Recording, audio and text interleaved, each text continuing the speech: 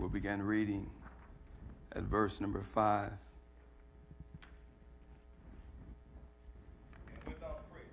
Thou shalt not be as hypocrites are. For they love to pray standing in the synagogues and in the corners of the street, that they may be seen of men. Verily I say unto you, they have their reward. But thou, when thou prayest, enter into thy closet, and when thou hast shut thy door, pray to thy Father which is in secret, and thy Father which seeth in secret shall reward thee openly. Here, Jesus was given instructions on the model to pray, how to pray.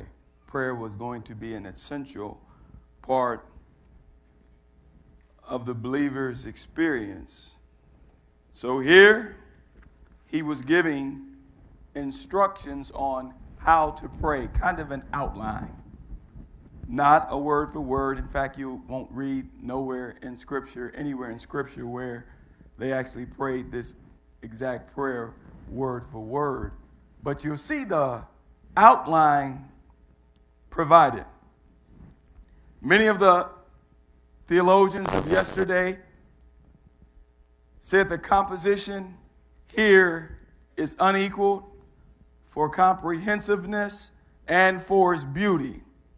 In all the literature of the world, the Lord's Prayer, as it's called, is some of the most recognized and respected pieces of literature, even among those that do not claim to be believers. The prayer offered a model for its design.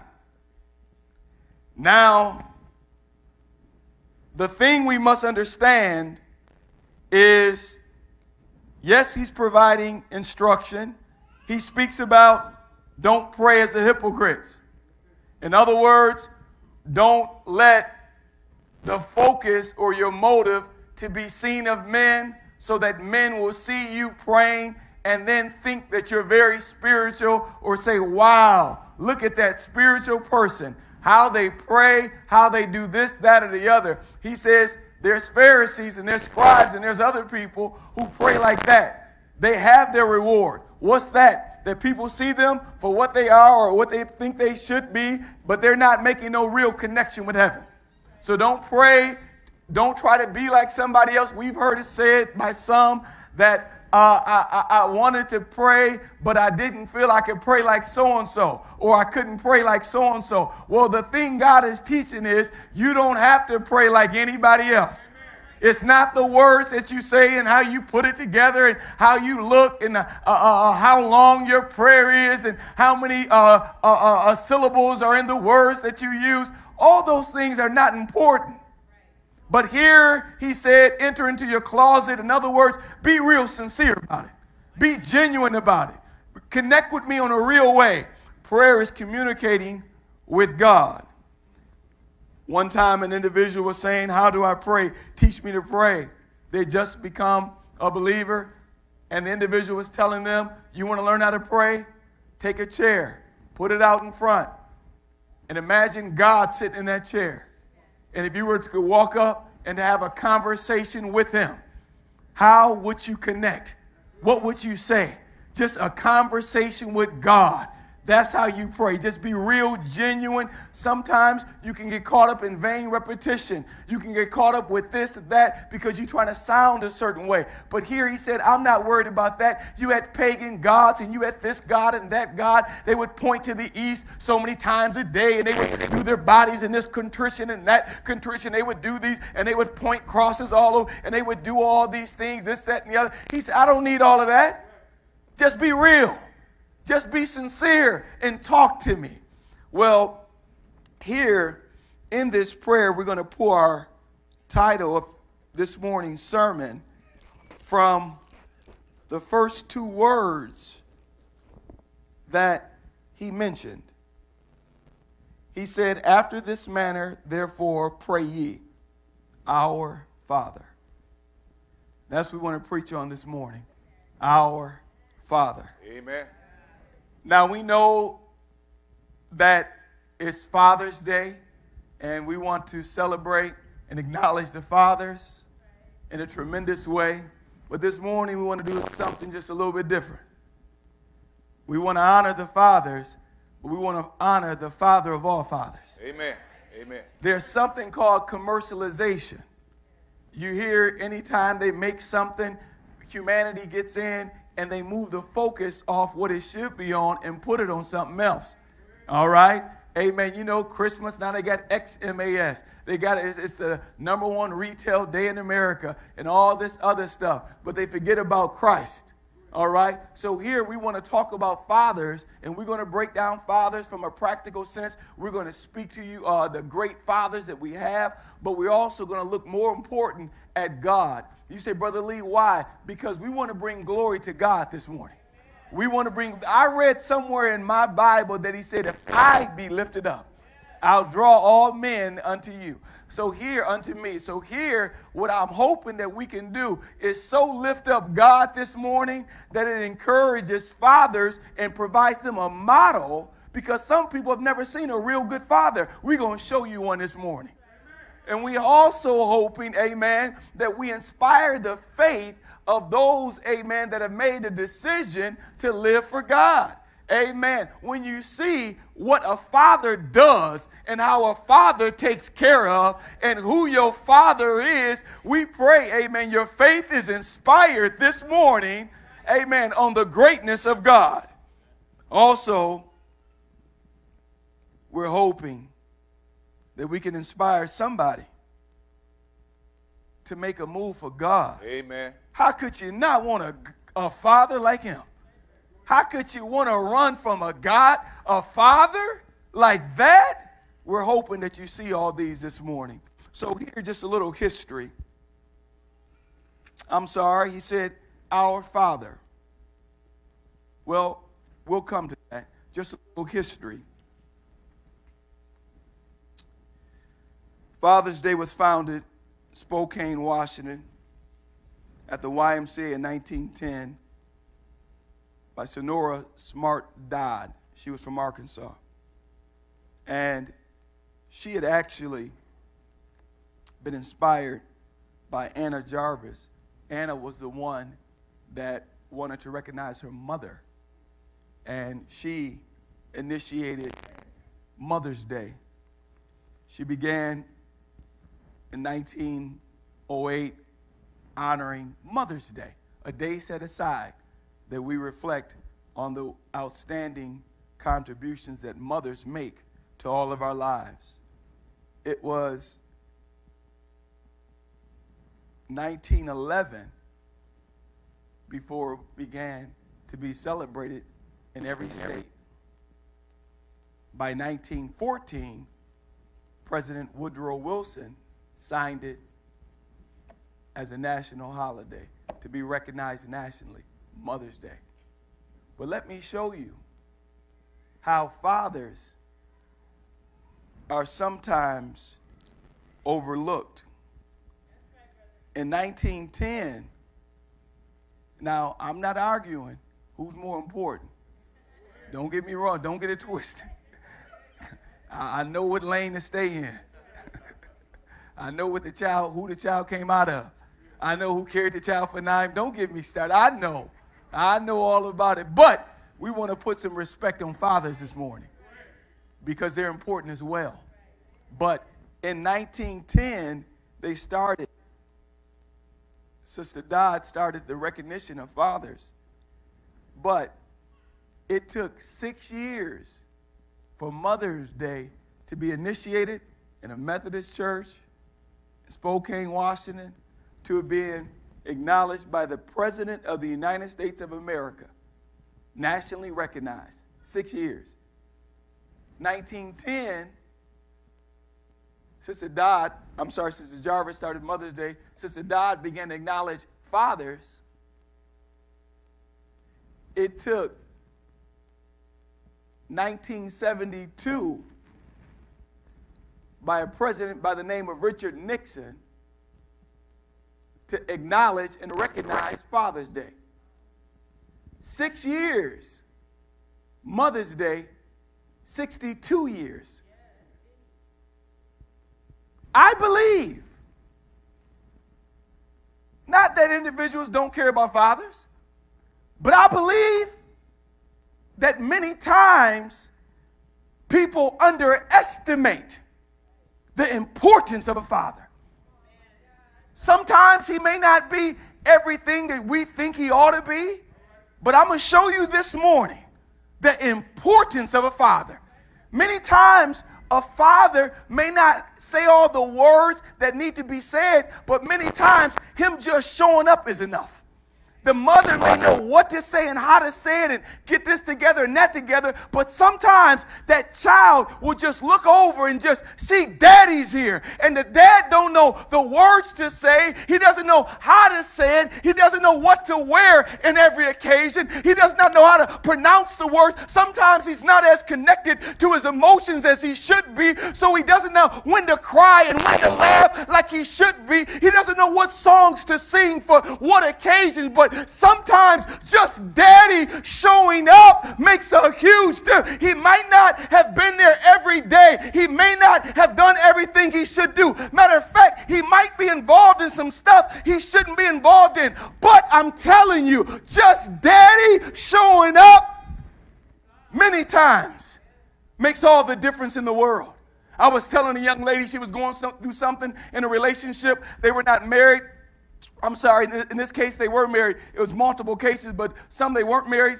This one, they were married. And the father did something he shouldn't do. And so the marriage was on the brinks. And they were saying that we can't work this out. It's no good, Brother Lee. You understand what he did. You have no, I found this out, and I found this out, and I know about this date and this, and I can't believe he bought this home, and I could have said the other. I sat there and I listened to it. One thing, if you're going to be a counselor, you have to be, and that is a good listener.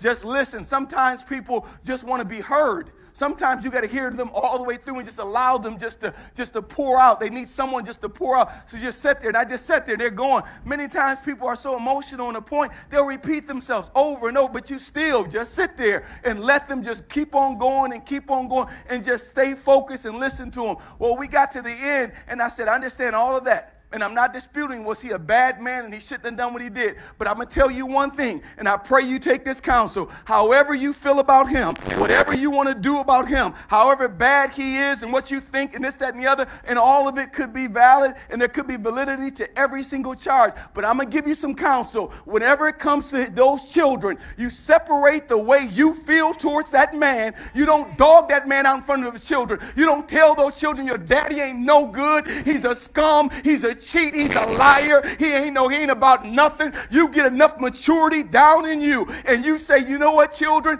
this, that, or the other, that's between you and your dad. But my God, why? Because it'll come back at you. It's something in a child that loves their dad. It don't matter what he is, what he does, what he don't do. It's God put in us. Our Father is the closest thing that we have towards God. That's why here he said, when you pray, don't pray God, the celestial being of the, no. Pray our Father, pray. And that's the same name he gives, the same title, the same responsibility he gives that child's father. There's something in that child that wants the approval of his father. There's something that father may have not been here this birthday, that birthday. He may have had too much to drink and everything else. But I'm going to tell you that father is something deep in that child. So make sure you're mature enough to respect that a man's greatest accomplishment is his family. It doesn't matter what he ends up accomplishing. His family. The highest title a man can have is father. It is the title God gave himself. He said, when you pray, our Father. I encourage everyone, especially those that came out today, to commend fathers when you see them. It's a tough job being a father. One time an individual said, why is my father not coming around, this, that, and the other, so on and so forth? Does he not care about me? Does he not know this? Does he not? What did I do? I don't care how he feels about my mother. Why does it? I'm going to tell you, sometimes the responsibility of fatherhood is of such that when a person gets behind, they view it almost like being in debt. There's some people that are so far in debt with some credit cards that they don't even pay them no more. You say, man, those are some worldly people. No, they may be around in this. Some folks so far behind on their school loans, they don't even pay them no more. Some folks so far behind on their mortgage, they just say, you know what, it is what it is. It is what it is. Well, sometimes it's the same thing with a father. He may go through something, misnegotiate the relationship with the father, with the mother, and he gets behind. So now to deal with that, he struggles. So it's kind of just like, it is what it is. I feel bad about it, but I just kind of got to put it out I'm just so far behind. But I'm here to tell Father, I don't care how far behind you are. I don't care how much in debt you may feel to be. Pick that phone up. Start somewhere. Just apologize. Be a real man. Say, I'm sorry. You know what? I wasn't there. Don't just keep it going. It's only going to get worse if you just keep going. I wasn't there when I should have been, but I'm going to tell you, I'm going to start from today. And don't overpromise. I don't want to get ahead of myself. Don't promise nothing you ain't going to deliver. Don't say I'm going to be there for your birthday and then you don't show up. Don't you know that child from the moment they wake up to the moment they go to bed at nighttime, they may get a bike, they may get a Nintendo, they may get a Xbox, they may get all other boxes, but if that father said, I'm coming, they will wait right there by the door. Daddy said he's coming. And the mom is in a tough situation because she know him. She know what he's about. And that's why you got to put some respect on mothers, because some mothers got to do double duty. They got to be a mother and a father. They got to more than wake up. And let me put a little bit further on this. Sometimes you also got to put a double respect on what I'm seeing today, because a lot of grandmothers now are filling the roles of fathers. Watch. A lot of grandmothers now the mothers worn out, got to deal with this and that and the other, but the grandmothers now are stepping up many times and playing the role of a father. So put some respect on grandmothers as well, and grandfathers. Amen. So a man's greatest gift is his children. The greatest gift a man can give his children is to love, respect, and honor their mother. Let me say that again. Those that are married, even if you're not, one of the greatest gifts you can give a child is to love, take care of, honor their mother. Now, one of the great gifts a man can have been blessed with is to have been raised or exposed to a good and godly father. That's called the blueprint. One of the greatest things you could have been blessed with is to have been exposed. You say, Brother Lee, what if I were exposed to a father? He had some good qualities, but he also had some qualities that weren't that good. Well, then you got to learn how to pick and choose. I was getting marriage counsel, and I got counsel from a gentleman. He had been married like 5 or 6 times. He said, Lee, why in the world are you getting counsel from me? I've been married like 5 or 6 times, man. You don't want to listen to me. I said, yes, I do. Tell me everything you did. So I know exactly what not to do. He didn't come home, went with his friends, didn't do this, didn't do that. Exactly. So I'm going to go right home after work. I'm going to put my friends in the distance. My wife is first. Tell me what else you did. I stayed friends with my exes and my ex-exes and stayed on the phone with them, this, that, and the other. Okay, amen, cut off all exes. Amen, what else? Keep going. Well, sometimes you got to look at a father and say, you know what? These were the great things he did. I never forget, I was coming from a mission trip up with some of the Amish Mennonite community in central Michigan, and I came home. I was there from early Friday, whatever it was, came home late afternoon on Saturday. And I'm telling my father, I'm like, yeah, listen, I'm going to go, and we had Saturday evening services. I said, I'm going to go drop the children off, drop my wife off, and I'm heading over to Saturday evening service. I'm right there. Let's break open the word. He said, no, you're not. He said, no, you're not. He said, spend time with your family. You guys coming from a mission trip, this, that, and the other, help your wife unwind. Connect with her. Take them to the park. And I'm sitting there like this. Hold on. Not but spiritual. Not the closest thing I know to Warner. You saying don't go. He said, son, listen to me. I've learned some things. He said, I've learned some things. He said, you know what? Most of the getaways and this, that, and the other that we did, he said, these were some lessons learned. I would piggyback them on revivals. So I would stop at this on our way to the revival. Or I would come back and we would stop here for a moment and then we go. He said, prioritize your family to the point in which what you're doing is just family. Don't mix it. Sometimes out of expediency, you got to mix it. But sometimes don't mix it. Just connect with them. Let them see that they're a priority. Let your children see. Many times ministers, because they're so given to their ministry, they make their children feel like they're like 10th fiddle. It's the church, the church, the church, the church, the church, the church, the church, the church, the church, the church. And then y'all get back somewhere in a corner somewhere. But as he began to get older in life, he said the church is very important. But don't you ever underestimate your children. Don't you ever underestimate your family. Teaching lessons that he learned along the way. I'm not saying he did everything perfect, but guess what? He was humble enough to show the things that he did well and the things he didn't do as well, and to give me guidance. So here, learn from your father one way or another. All right? So here, we talked about 62 years to honor fathers, and we're going to get into the 5 qualities of a father just in a little bit of time that we have. But before we do, I'm going to show you how important it is for the father's role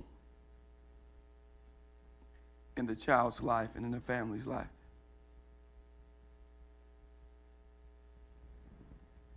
They said the number one determining factor regarding, this was a research project regarding prison, the prison population, was not race, was not poverty, but it was either fatherlessness or a father that was a bad influence. It said that meant more in this particular study. When the father was gone, that role, that child coming to manhood, trying to figure it out. This girl, dad, she said she liked me. What do I do? What? Had no father there to tell him, keep it in the friend zone, son. You good. You good. You don't need to be validated because you took advantage of a girl. You're validated because of how you treat and respect a girl.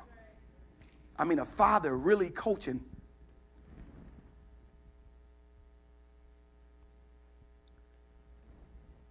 Fatherhood is so important. It says here in Genesis, one of the great teachers on fatherhood had made a profound point. And he said that fatherhood is so important. Sin is a result of a man declaring his independence from a godly father. In Genesis, man, the devil said, you don't need your father. Don't listen to your father. Did you get the depth of that statement? It said, sin, the whole world, sickness, sin, and disease, prison, all that is a result of a man simply declaring his independence. And the whole world began to spin out of control. Well, if you see a child whose life is spinning out of control, many times it's the result of a child declaring his independence from the counsel of a godly father saying, I can do life all by myself. I'm good. I got this.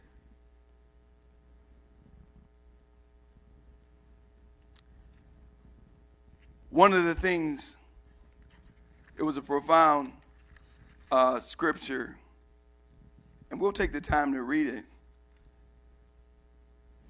Go over to Exodus 18:20. Exodus 18:20.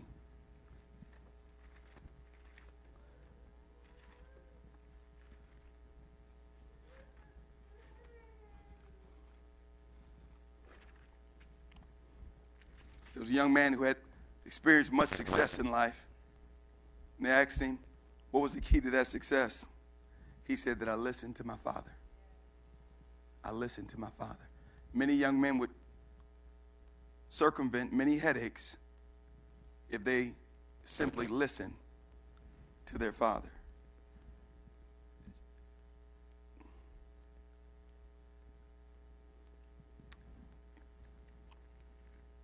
You know what?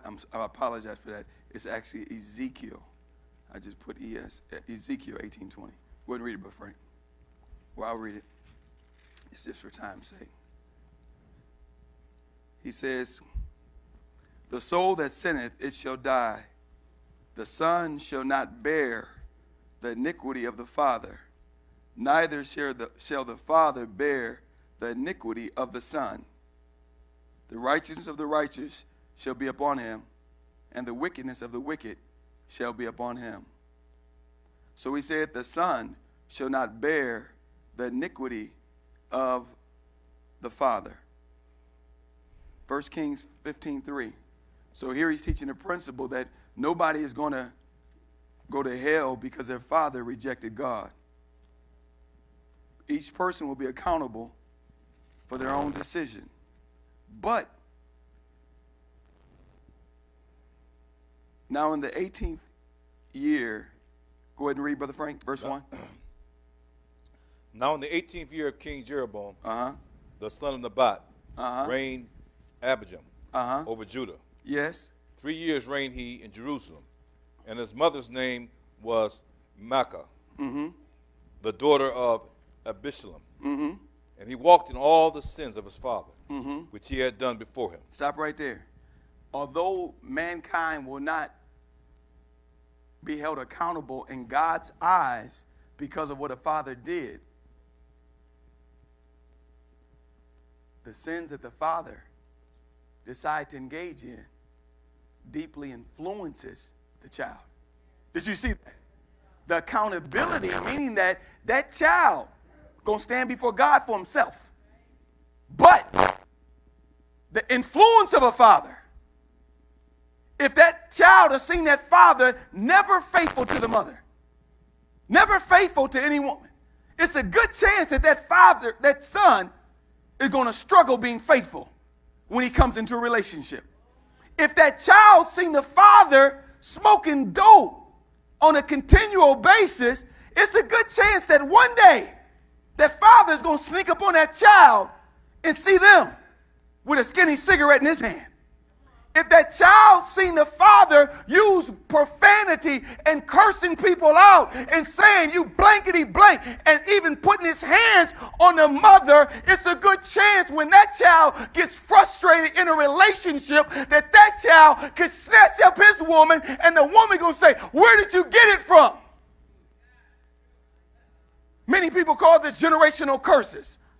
That's when you come to the point of age and you realize that I'm not going out like this. My father's father may have influenced my father, but I'm not going to hand this down to my son. I'm not going out like this. Whatever I got to do, if I got to stop drinking, stop smoking, if I got to quit putting my hands, if I got to stop sleeping around, I'm not going to allow these generational spirits, influences. So in other words, fathers, I would just be very careful how you operate in front of your child. You have no idea the depth of your influence. The child could live with a mother, go spend a few weeks in the summer with a father, and come back home acting more like the father than he did like the mother who he was with all the year. There's a responsibility. One young man came and had a child expecting. He came and he said, I got to get saved. He said, there's no way that I could bring a child into this world and be a father that is not godly. I understand the responsibility of this. Anybody that's not saved this morning as a father, you should have enough humility to say, you know what? I've done me long enough. It's not about me no more. The best thing I could ever do for my children is to give my life to God. Ask God to deliver me. If there's any habits, if there's any spirits, Lord, deliver me. You'll be shocked how many times your children got to wink at this and wink at that, not look at this and not look at that. Look over here when you do this. Look over. They're tired of that. They should be able to walk in on dad daddy praying. They should be able to walk in on daddy reading the Bible. They should be able to walk in and hear daddy crying his name out. Each child, Lord, bless my child here. Bless them here. Lord, work this out. They should be able to say, they should be able to have a father that can say, follow me as I follow Christ. Amen. Amen.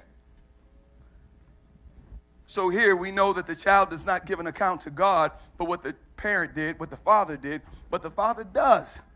It said he walked in all the sins of his father, which he had done. What, Brother Frank? And he walked in all the sins of his father. Come on. Which he had done before him. Which he had done before him. So Lord help us. All right. So here we see that God, when he said teach him to pray, he said our Father. He did not say, like we had mentioned before, our King of Kings or our majestic God of the universe,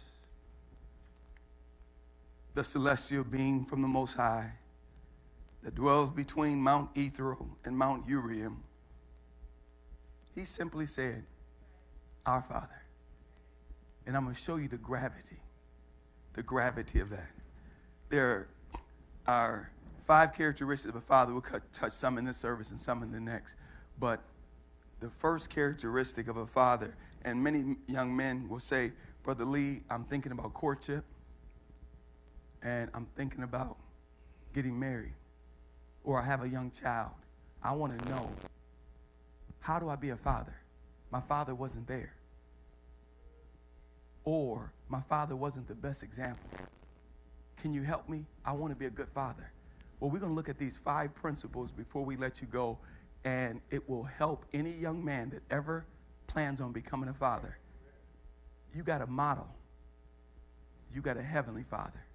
We can look into God's word, even though our earthly fathers might not have been there, might not have been the best models, but we have a heavenly father that is a tremendous model.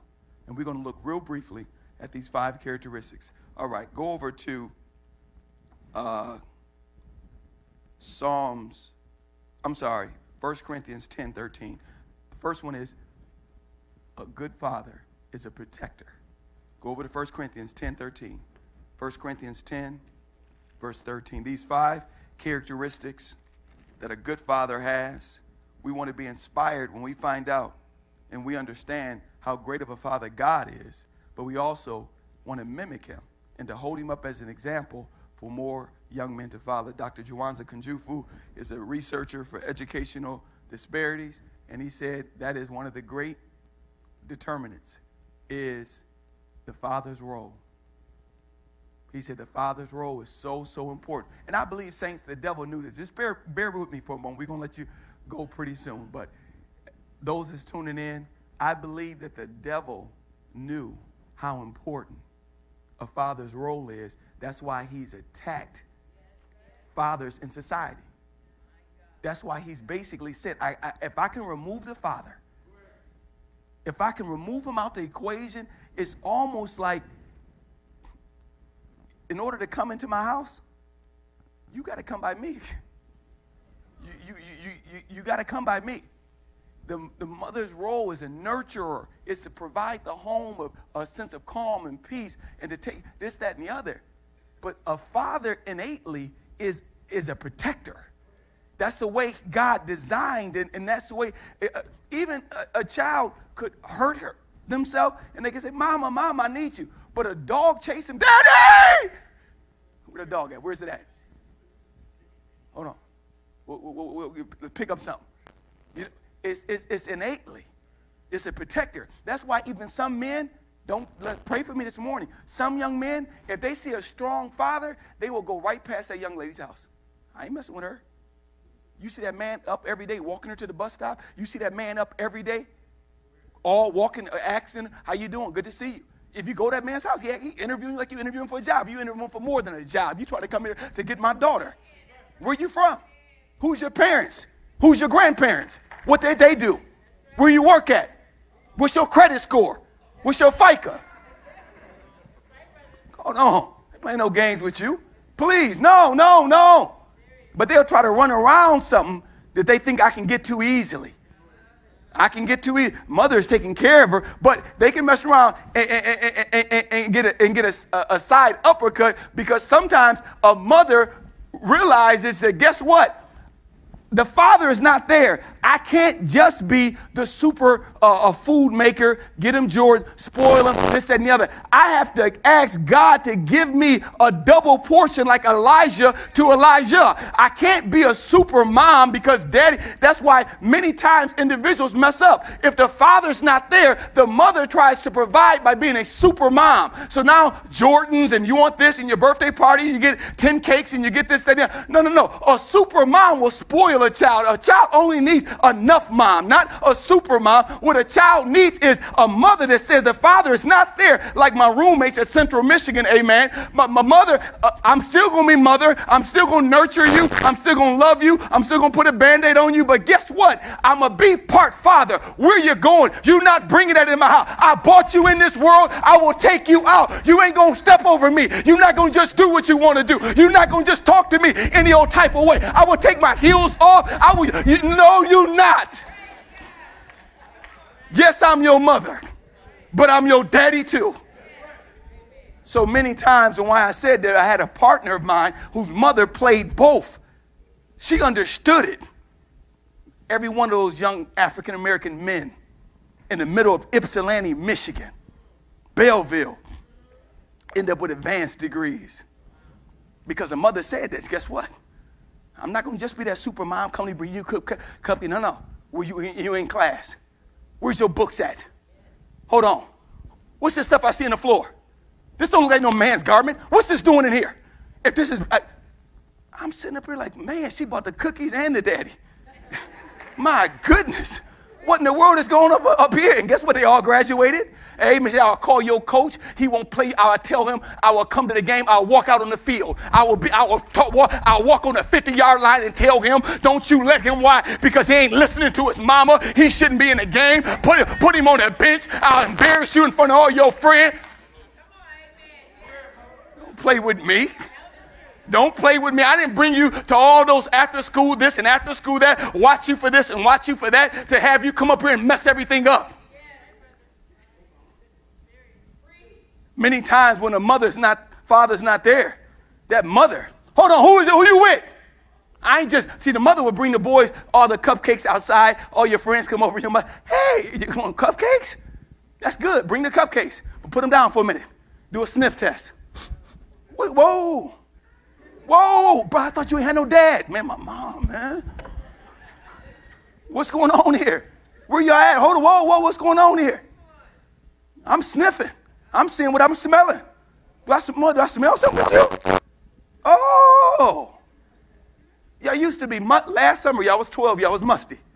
Now y'all putting this spray stuff on top of y'all, still musty, on top of y'all must.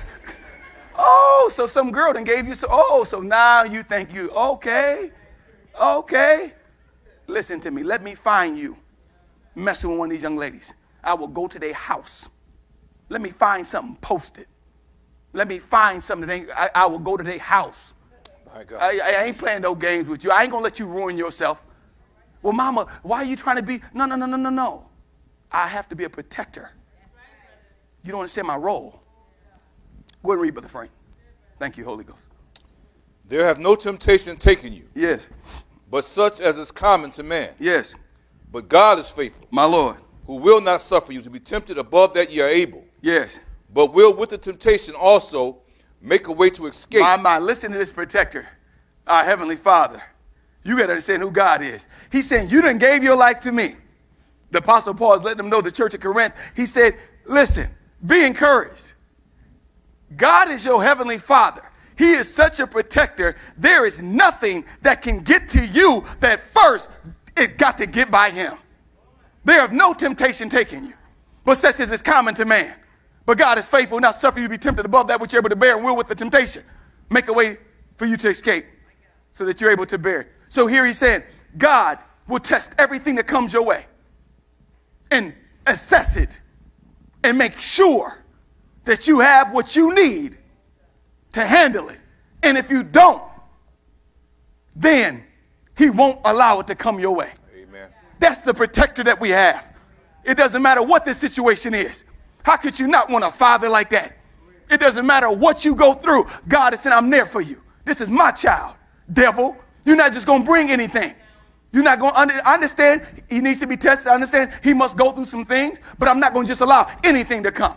No, you say, Brother Lee, but Job went through. But Job, the devil had to first ask God permission.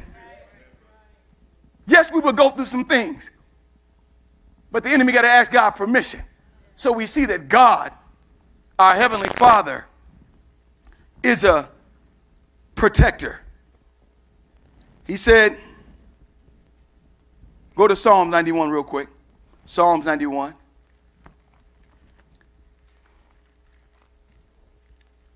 Many times children don't understand that a father is trying to protect them, even when that father may have bumped his head his own self. Because sometimes the father understands that I don't want you to make the mistakes I made. Come on. I'm going to be honest. Sometimes some of the best fathers is those that had some blunders, because now they know that side. And they're saying, son, I don't want, trust me, I've been in the streets. You can't tell me nothing about the streets. I wrote the Constitution for the streets. You can't bring nothing to me that I don't know about the streets. And trust me, son, you ain't never seen nobody retire from the streets. Great 401k, 403b. That's their house. Come here. Let me show you. We're going right out on Browns Lake Road, up there on the hill with that man right there. What was it? He was a lawyer. He was educated. What was he? He retired from the streets. Where's that house at? Where's that neighborhood at? It's called Cooper Street. Thank you, Bud Tim. Thank you, Bud Tim. Thank you, Bud Tim. I don't go ahead. I'm going to take you there to show you what they did it the right way. And I'm going to show you over here. And this is what people think. I'm going to be slicker than them. My daddy wasn't smart enough. How are you going to be? My dad said something one time. I was talking to him about something. And I said, no, Dad, see, this is new. See, this is something. I said, you don't know nothing about this or this happened. He sat there and he said, 1974 is now 89. 1931 or 30? 31. 31. 1931. When were you alive? When I wasn't.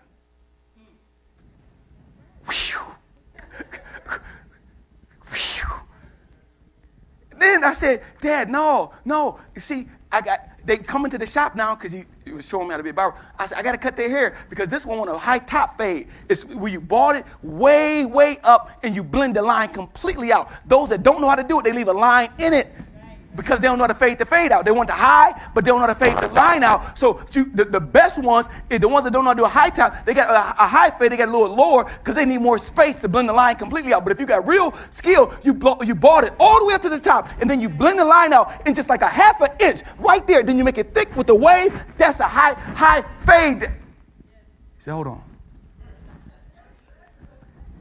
Came back with a picture from the 1930s when he had a high fade. He said, ain't nothing new under the sun, man. You think it, please. So here, go ahead and read this, Brother Frank, in regards to God our protector. What verse? Just start at verse 1.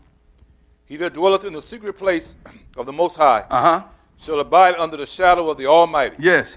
I will say of the Lord, He is my refuge and my fortress. My God, in Him will I trust. A fortress is like a fortified city. God is saying, you're fortified, son. I got you. I'll protect you. It's not penetrating me. Come on and read. Surely He shall deliver thee from the snare of the fowler. Come on. And from the noisome pestilence. Come on. He shall cover thee with His feathers. Come on. And under His wings shalt thou trust. My Lord. His truth shall be thy shield and buckler. Come on. Thou shalt not be afraid for the terror by night. Anything that comes your way that you don't even see. Come on and read. Nor for the arrow that flieth by day. The things that you do see. Come on and read. Nor for the pestilence that walketh in darkness. Come on, undercovered. Read. Nor for the destruction that wasteth at noonday. Come on, at the height of your life. Read. 1,000 shall fall by thy side. Come on. and 10,000 at thy right hand. You don't even see it. This is what he's saying. Listen, 1,000 shall fall at their right side, 10,000 at their side, 10,000 at their right. In other words, it's stuff that's coming at night of your life, stuff that you don't even see coming your way.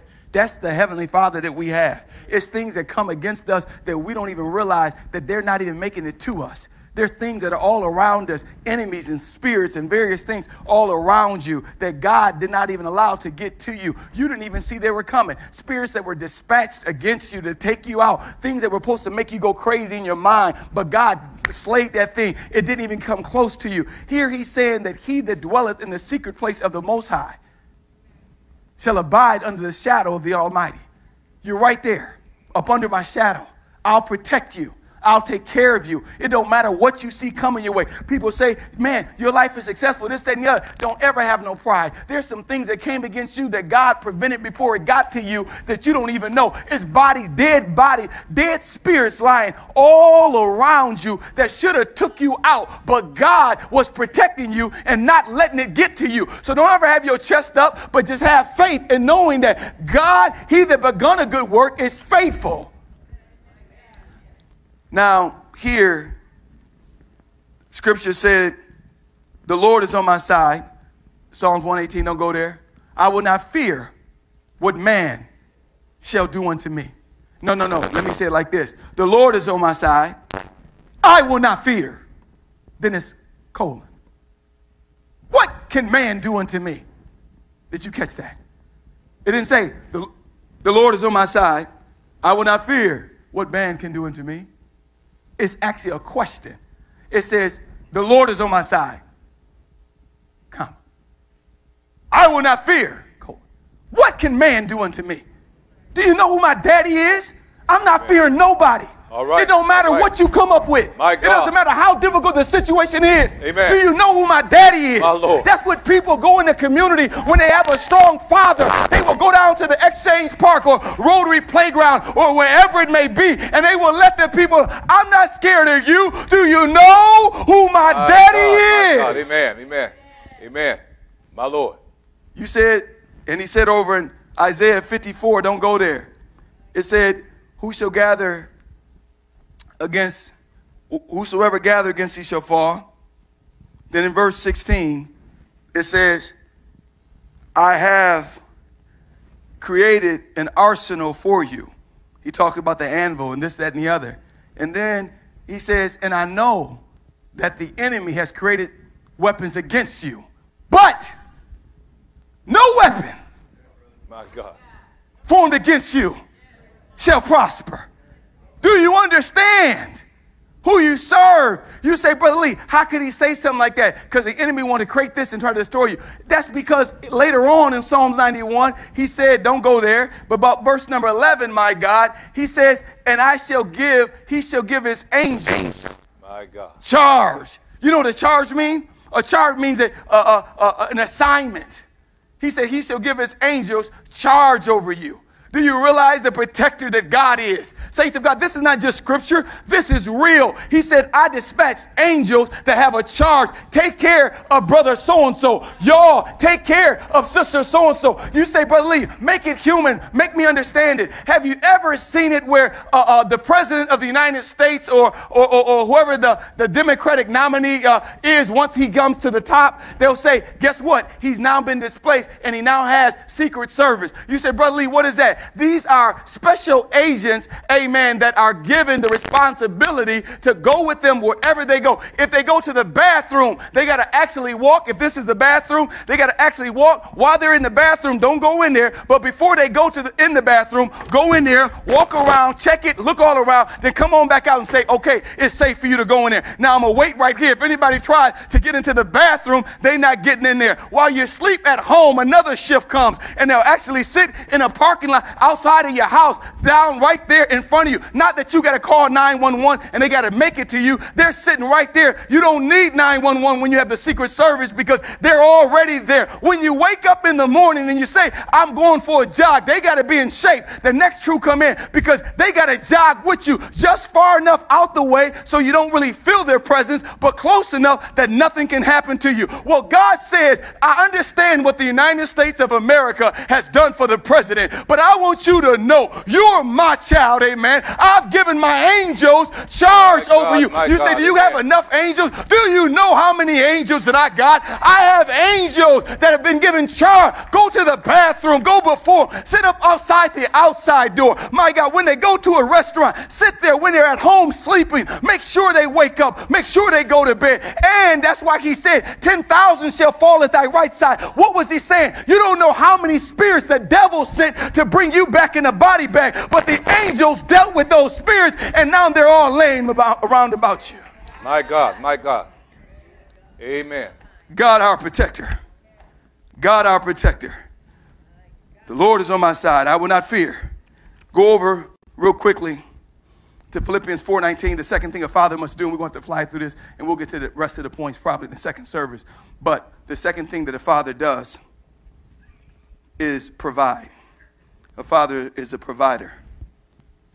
First, he's a protector. And Lord, help us as fathers to protect our children. Saints, and let me just tell you this. There are many children today that are being introduced to things. Many spirits are grabbing hold, and many things that they're inquiring about that they're getting through social media. It's very important. Don't think it's so cool for you to say, oh, my child is 6 years old. I just got them a brand new iPhone. You just introduced them. You say, Brother Lee, well, guess what? My child, this, that, and the other, they go to after school and they need a ride home. You better go get an Obama phone. That's basically a little flip thing to just, you can call and you can call. You can't go, it ain't smart. It's a real dumb phone. I'm not saying Obama's dumb. I'm saying the phone that through his administration he had and got sent out. Get my point. The point is, be that protector. They're going to be upset at you. I've seen parents and I've seen my wife do it. Listen, you're going to take this iPad? Don't leave this room. Why? Because just you being in the presence of all your other siblings will just kind of offer protection that if you was in this corner, outside this room, downstairs, and you got the iPhone, you ran up under the covers, there might be some spirits that will try to grab hold of you. There might be something you listen to. No, take those headphones off. Whatever you're listening to, I should be able to hear it. You mean? No, I ain't mean. I'm protecting you. Playing no games with this. And every once in a while, I'm going to go into the brains. You say, what's the brains? Every iPad, every computer, every phone. It's a way that you can go into this thing and see everywhere it's been. Hold on. Where you go? What's this right here? I don't understand this. Hold on. You'd be shocked how many people have been introduced to stuff. I'm a girl and I kissed a girl. Whoa, what? Where you get that from? Where'd that come from? You weren't born like that. Go taking your daughter shopping. You say, no, Mom, I don't want that. I want the real tight ones. They got the string that come up right here, and I want the thing to make my behind come up, and I want the Kardashians. They always they show their stuff, and they show no. Where you get that from? No. And I want to fake this. I want my eye. Can't you see this young lady? I almost jumped. There was eyelash. It was like this. It was like a cartoon or something. It was like, I'm like, man, your eyes gonna get tired. What in the world is it? What are you trying to do? I don't know if y'all ever seen it. I'm like, man, it ain't that much dust around our house. That's what eyelashes are for. What in the world is this? No. Why do you be protective of your daughter as she's getting older? Why? Because there's something called the frontal lobe. See, your back lobe develops first. Your frontal lobe of your brain that helps you with decision and reasoning, it really don't develop fully until you're like 20, 21 years old. So here, you're impressionable. Your reasoning skills aren't really developed yet. That's why legally it's wrong for an older man to go and try to date a younger woman. It ain't no competition. It's not fair. When you're younger, that's why in high school, you'll be like the guys that really struggle. They'll be the senior, the one that got the game, the senior that go with the senior that everybody like. They got game. And if it's a senior that got a college girl, he got serious game. But the one that's really struggling, he's a senior and he's running around with his little freshman.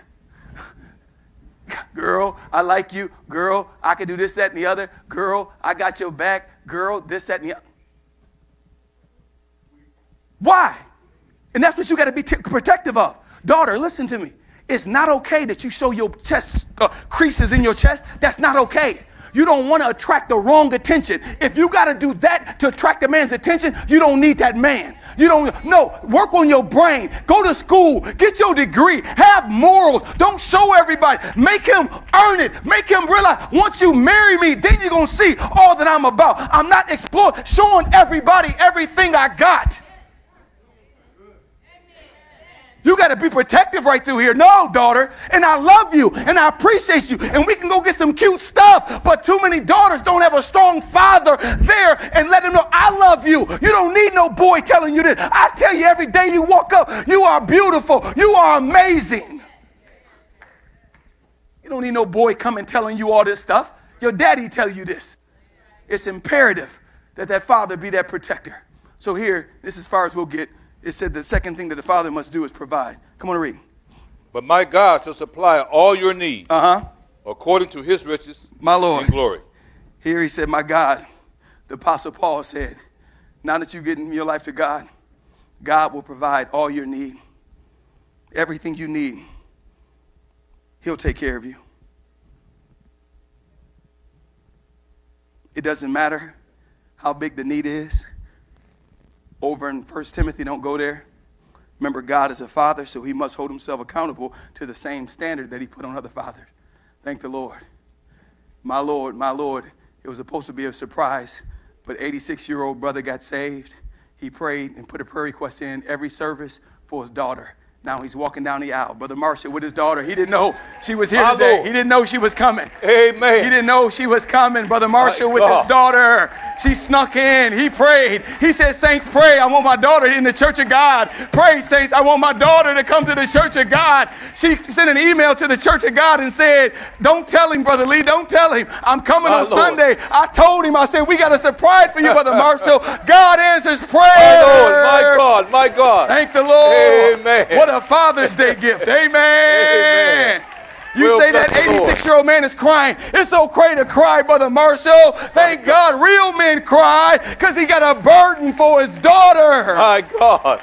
My God, amen, amen. Said, I'll supply all your need. All your need. Thank the Lord, I'll take care of you. He said, be careful for nothing. In other words, don't worry about anything, but with prayer and supplication, make your request known to God. Amen. Thank the Lord. So God will supply. In 1 Timothy 5, he said, if a man don't provide for his own, he is worse than an infidel. So, amen, God got to hold himself responsible to that same level of standard. If God don't supply all your needs, then he's worse than an infidel. He'll take care of you. Amen. In John 1, he said, James 1:17, my God, he speaks about meeting every need. He said, I will look to the hills from whence cometh my help. My help coming from the Lord, who made heaven and earth. Amen. And to give you an example, the children of Israel, when they were coming up out of Egypt, he said, he gave them manna. In Exodus 16:35, don't go there. It said, in the children of Israel for 40 years, he gave manna until the day they went and came into the promised land. It said until 40 years, every single day, manna was God's meal. You couldn't keep it to the next day or it would spoil. Every day God was faithful to supply their need. Their shoes didn't wear out. Clothes didn't wear out. Every day they got manna until. The word until means that he did not miss a single day. My God. Amen. God was faithful for 40 years. Amen. Saints of God, be encouraged. It doesn't matter what you may deal with or what needs you may have. God understands it. If it's financial, psychological, family, amen, family restoration, it does not matter, amen, educational, whatever the need is, God is faithful. As he was faithful to the children of Israel for 40 straight years, amen, every day, did not miss a day. God is not going to mess up his record with you. Thank the Lord. David said, I have been young, but now I'm old. Amen. Yet I have not seen the righteous forsaken, nor his seed begging bread. As we close out in Matthew 15:21, don't go there. Amen. There was a woman, a Canaanite woman. Amen. Her daughter was in need of a touch. I'm letting you know how powerful divine healing is when it comes to Father. Don't go to God as God of the universe, God of the celestial. Go to him as Father. Here, a Canaanite woman, she had a daughter that needed a touch from heaven. Amen. And they came in and they brought the daughter up. And the disciples said, amen, you can't come up here. Thank the Lord. Why? Because, amen, healing is not right to give the bread of the children, amen, to dogs. She said, I don't care if it's, call me a dog, give me some crumbs, give me something. My daughter needs to be healed. Amen. So here he said, healing is the children's bread. Healing is for the children. Let me let you know why that's so important. One, because there is no more intimate relationship that's more deeply caring than a father in regards to his child. So here, as far as divine healing goes, God will provide. He styled it as something that's essential for the child. A child, amen, receives, amen, the intimacy and the care of a father. My so God, there's amen. Two things that the father gives the child. One is supply the need he deeply cares about. So when you come into God with an affliction of your body, he said, come to me as our Father. Our Father. People think we're crazy because we trust God. You don't understand. Healing was styled for the children. It was styled. That's what he called it. He said it's the children's bread. It's for the child. So when you come, why? Because a father cares. When a father cares about a child tremendously, a father hurts when the child hurts. A father feels what the child feels. Don't you know if you got a headache, God got one. Don't you know if you got diabetes, God got it. He feels the same way. He cares deeply. That's why when you come to God, may it inspire your faith. He said two things. One, he deeply cares. A father deeply cares. And if you're afflicted, that's the primary need that you have. You can have nice clothes, but if you don't feel good, you're not going to feel good in those clothes. You can have a fancy car, but if you're afflicted, my God, you're going to be afflicted driving that fancy car. So he knows, and I care. And number two, Father has responsibility. It's a responsibility there. That's why he said healing is the children's bread. What bread was essential part of the diet, and healing is essential to our experience on earth. Why? Because we're still living in a fallen world. Amen. And until our resurrected bodies, thank God we're still going to go through some things. But thank God that God made provision. He will supply all of our need, which includes divine healing. Why? Because he cares. And number two is because it's a responsibility. He said healing is the children's bread. It's a responsibility. Not just that I care, but it's a responsibility that I have to make sure I take care. Amen. It's not just that I care. Oh, I care about you so much. You don't understand. Why did he say healing is the children's bread? Healing is children. Why did he style it as that? Why? Because he cares deeply if you got cancer. He cares deeply if you had a heart attack. He cares. He cannot be just separate from you. He's a father. He's a father, and he's a good father. He cares. But not just that. It's also his responsibility. He said it's the children's bread. So I care, but also I have the responsibility of a father. When a child comes to me who don't feel good or got this diagnosis or that diagnosis, or body needs insulin, or body needs the cholesterol or the blood pressure to come down, our Father cares about us so much. My God. That healing is styled as the children's bread because he cares and because it's a responsibility. My God. All right, this is as far as we'll be able to go. We're going to have to go into the next service, and we're going to just transition to the altar call. But I'm going to give you each of the 5 for those who just can write these down. Number 1, of a good father is a protector. Number 2, he's a provider. He's a provider. He said, every beast of the forest is mine, and I have a cattle upon 1,000 hills. Thank the Lord. He's a provider. Number 3, a father loves. And we're going to break down what that actually means. Number 4, a father is a guider. Some of the best counsel you can ever receive in your life is from a father. And we're going to break that down. And then we're going to close it out with God is trustworthy. Like a father. If you ever say something to your child, make sure you back it up. You say you coming, make sure you're there. And we're going to break down how our Father is trustworthy. By 2 immutable things, it's impossible for God to lie. he backs up. You said, Brother Lee, what are those two immutable things? You're going to break it down in the next service? I am. But I'll give it to you right now, just in gist. He said two immutable things. It's impossible for God to lie. What was it? His promise he gave. And then he swore on himself that he would back up the promises he just gave. Two immutable things. It's impossible for God. What? The promises and the oath that he gave to back up the promise. He said the promises was enough. He can't go against his promise. But then he took an oath, and you say, who should he take? Who does he take an oath out on? He said, because I can find nobody else to make it clear that I'm going to back up my promise. He said, I'm swearing by myself. Everything I said in this book, I'm not what deadbeat dad. I'm not a dad that's going to say I'll call you on your birthday, but don't do it. I'm not a dad that say I'm going to send you $20 and don't do it. But I'm going to back up every promise that I ever gave you. You can put your life on it. In fact, I'll put mine. So we're going to break down that God is trustworthy. As we transition, singers may come. We want to sing and offer a prayer. It's Father's Day. 5 attributes of a father. But also we spoke earlier and just said, how could you not want to serve a God or have a father like that? I just want to put a pill out. If there's any prodigal daughters or prodigal sons, let's make that decision on Father's Day. You say, Brother Lee, could you help me explain that? There was a young man who had a good father, but he saw the lights of the world and said, the lights of the world are too bright. They're too bright. Daddy, I'm going after them. The father had everything the son needed, everything the child needed. The father said, I got you, man. I can't force you to stay here, but I got you. The son said, Daddy, I saw the lights. He said, I taught you about those lights, son. The son said, Daddy, but the lights are too bright. Daddy, I got to go.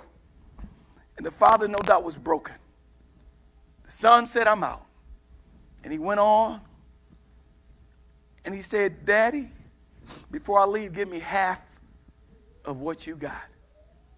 And the dad didn't have to do it because according to the law, after he passed away, and also the oldest son had first dibs. But he said, still, even though you disrespected me, you stuck your chest out.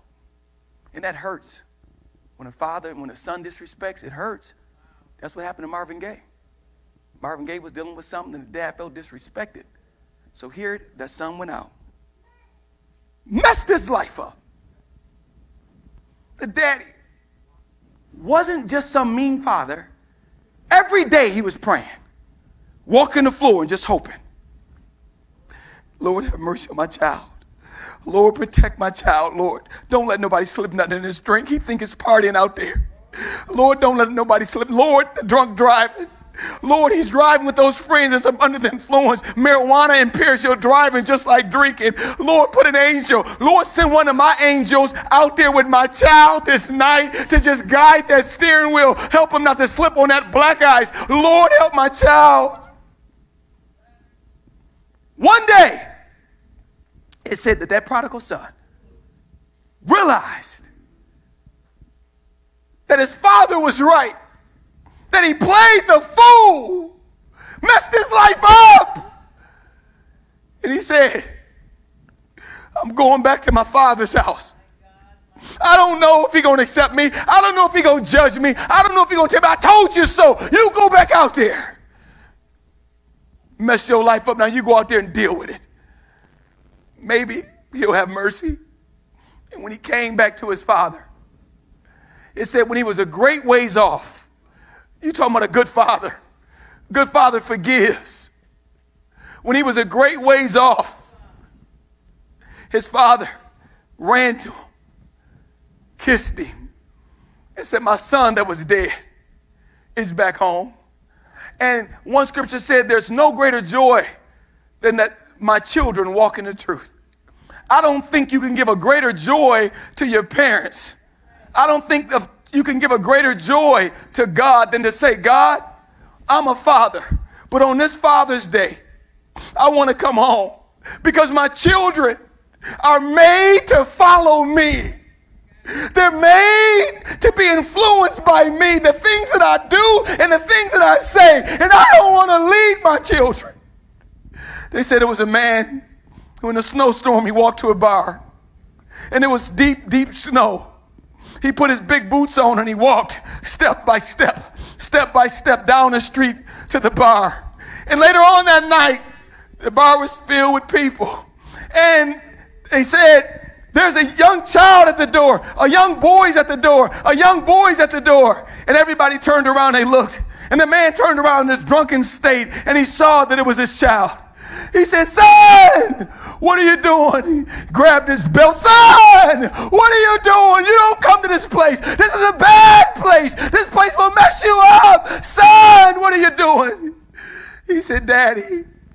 He said, how did you even get here? There's a snowstorm. The snow is deep. How did you even get here? He said, Daddy, don't beat me. Daddy, don't beat me, Daddy. He said, tell me, how did you get here? I'm going to deal with it. Who brought you here? Who showed you how to get here? He said, Daddy, don't beat me. Daddy, I went outside and I was looking for you. I missed you. I wanted to see you. And I saw a set of footprints and I only seen one. So I said, my daddy left. So it's got to be his. Wherever he's going, it's got to be okay to go. So I walked in your steps. And Daddy, this is where it led me. If you want to beat me, Daddy, but you led me here. And I thought about it. And that father was able to reconcile with his son and to explain to him how this was not a good place. But I thought about it. The Bible said, in a moment, in the twinkling of an eye, soon the trump is going to sound. The Bible said this is also the point unto men once to die and after the judgment. In other words, we all got to go that way either by death or by the second coming of Christ, which is soon coming. And I thought about in eternity, how many children going to end up lost?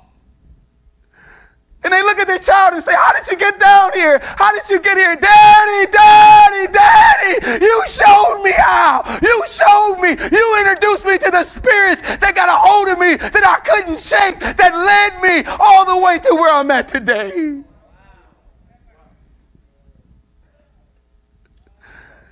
This Father's Day, our prayer is that you be inspired, that we have a great Heavenly Father, that you see him as an example as we preach to mimic that. But also that some father will say, I may not have $1 million to give you. I may not be able to get you a car for your birthday or graduation. But one thing I can give you, and that is a praying daddy. I can give you a praying father. You say, but you've been unsaved for years, and you've been a bad example, this, that, and the other. But my Bible tells me that he said, I will restore the years that the locust hath eaten. I'll restore those years. I'll restore your influence. And now that you led this way, you can lead them the way of God. As we sing a verse of song, shall we stand? If there's anybody that needs prayer, you can come on down. As we sing the song, singers, come up. Help us out. If anybody needs prayer, you come on down. We want to pray with you. If you want prayer, any father want to make a move for God, any mother, child, happy Father's Day. Our Heavenly Father would love for that child to make his home, his move back home. Is there a father that has the humility to say, I want a new start? Preacher, I've not done everything right. But I heard you say that God is a forgiving God. Will he forgive me? I want to come. I want to be that father. Just come down and stand with us. We want to pray with you. Any fathers, come on down. Some fathers need to say, Lord, forgive me. I haven't been the best. But if you can give me the strength from this day. Some father may need to grab the hold of a child and say, let's go forward. Let's pray. Pray with your daddy. Pray for your daddy. We said it's tough being a father. We know it. We're not here to judge. It's tough being a father. We preached that. We proclaimed it. There's a lot of responsibility. But God is here for you. Anybody else, just make your way down to the altar on Father's Day. Yes, Lord. From home. But now I'm coming home. The path of sin. Too long. But Lord, it's time to pray. It's time to pray. We're going to pray for fathers. Anybody else? Just come on down. Father, I'm coming to you for prayer. I need help. Yes, we're in the midst of revival. Souls are being saved. Souls are being sanctified. My God, families are being reconciled. Anybody else need prayer? Father, our Father. Father, I'm coming to you to help me be a better father. Father, I'm coming to you to give me strength to be a better child.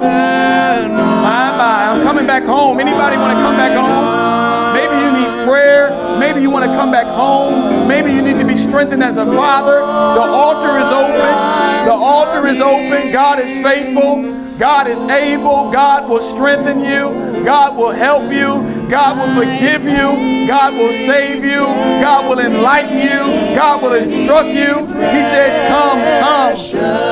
My, I wasted many precious years. I should have been praying with you when you were 4 or 5, when you didn't have the spirits you got now. I should have been, my God, praying with you when you were younger. I've wasted, but now, while I got a couple of years left, while I got a couple of years where I can still influence you, while I'm still alive, I'm coming. Come pray. Let's pray. Let's pray. Some people have never seen their father at an altar with them praying. You deserve that. Your child deserves that. Grab your child's hand and say, Daddy, my son, let's go to the altar. Let's pray. Maybe we need forgiveness. Forgive me, son. I've not been a father. I should have been. Forgive me, daughter. From this day forward, I want to do better. Is there anybody else? My. What a father. Our Father. Yes. Open wide. I want to be saved. I want to be delivered. I want help. I want prayer. I want to be a better father. I want to be strengthened. My. Anybody else, just walk your way down to the altar and just say, I need prayer, preacher. I just need prayer that God would help me. It's tough being a father. We know. It's real tough being a father. God is here for us. Anybody else? A revival of fatherhood. My. My Lord, real men, praying men. My. Preacher, I got a new child. I don't know how to raise that child. I'm coming forth that I can get counsel and prayer that God would help me to raise my new child. I got a young child. Help me, preacher. I'm coming. My. My Lord. My Lord. We're going to pray. Anybody else? There's principalities that are against fatherhood. We're going to rebuke those in this prayer. There's spirits that have been unleashed against fathers. We understand it. There's laws. We're going to bind those spirits. We're going to pray that God will give you just a touch from heaven. I want to pray for mothers, that fathers may not be there, that God will grant you a double portion. Just give us one more verse. My Lord. Lord, bless the mothers. Amen. My soul is sick. Grandmothers, we love you. My heart is sore. They say a woman can never replace a man. You're right. But God can give that woman strength to do a lot more than the average woman could do. God can give her insight. God can give her wisdom. We're going to pray for grandmothers, amen. Saints, if we get the fathers in, watch out. Saints, if we get the fathers in, watch out. My Lord. Just sing that verse, everybody, that chorus one more time. Coming home to fatherhood, coming home. Everybody sing with us, coming. Anybody else want to be included? My. Lord, help me as a father.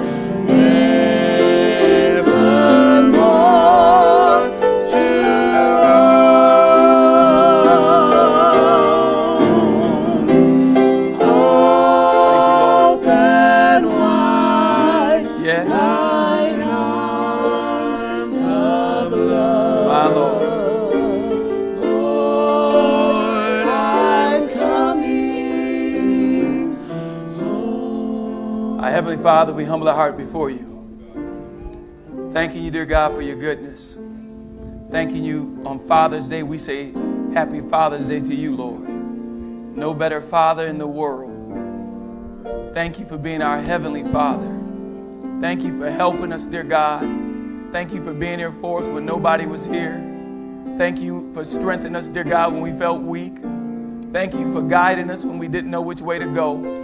Thank you, dear God, for protecting us, dear God, from danger seen and unseen. As the old saints used to pray, Lord, protect us from danger seen and unseen. Father, we thank you for giving angels charge over us.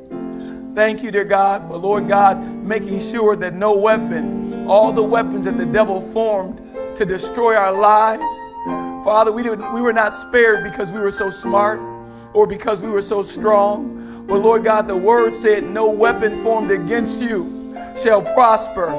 Every tongue that shall rise up against you in the judgment shall be condemned. Father, we thank you, dear God, for putting a hedge about us and helping us through. Lord, we thank you for being such a provider. Everything that we've needed, dear God, you've been right there for us.